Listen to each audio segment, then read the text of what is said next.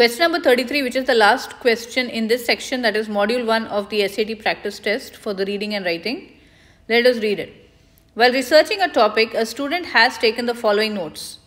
The US Fish and Wildlife Service (FWS) keeps a list of all at-risk species. Species on the list are classified as either endangered or threatened. A species that is in danger of extinction throughout most or all of its range is classified as endangered. A species that is likely to soon become endangered is classified as threatened. The California red-legged frog, Rana draytonii, is likely to soon become endangered according to the FWS. So the student wants to indicate the California red-legged frogs FWS classification category. Which choice most effectively uses relevant information from the notes to accomplish this goal? So we need to see what is the two classifications mainly is endangered or threatened. So endangered is when a species is in danger of extinction throughout most or all of its range, whereas a species that is likely to soon become endangered, if it is endangered, likely to soon become endangered, then in fact they put it in the threatened category.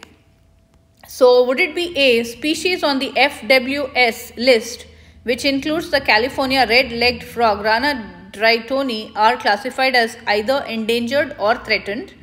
B, the California red-legged frog Rana draytonii appears on the FWS list of at-risk species. C, according to the FWS, the California red-legged frog is in the endangered category, in danger of extinction throughout most or all of its range. D, likely to soon become endangered, the California red-legged frog is classified as threatened by the FWS. So, if we look at both of those classifications and how they are getting classified, and then we see about California red-legged frog, and it's already mentioned that they are likely to soon become endangered. So likely to soon become endangered means it is going to be in the threatened category, isn't it? So which choice should we select? So if you say D, that is the best answer. This is correct. This is the best answer because the sentence effectively indicates the California red-legged frog's FWS classification category, noting that the FWS classifies the frog as threatened. Okay, so it would have now become threatened. And a classification given to species that are likely to soon become endangered. So anything is going to become soon endangered automatically goes into the threatened category. Okay, so that is mentioned in answer choice D. And A is incorrect because the sentence specifies the classification categories of the FWS list. It doesn't indicate the classification category of the California red-legged frog. It's not talking about classified as either endangered or threatened. It's not specifically telling which is the classification under which we have to put the Rana draytonii at all.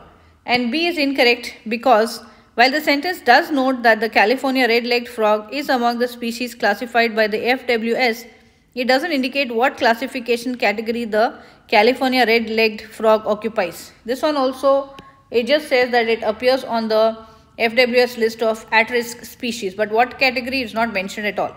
And C is incorrect because while the sentence does appear to indicate the California red-legged frog's FWS classification category, the sentence is factually incorrect and therefore ineffective. The frog's classification category is threatened, not endangered.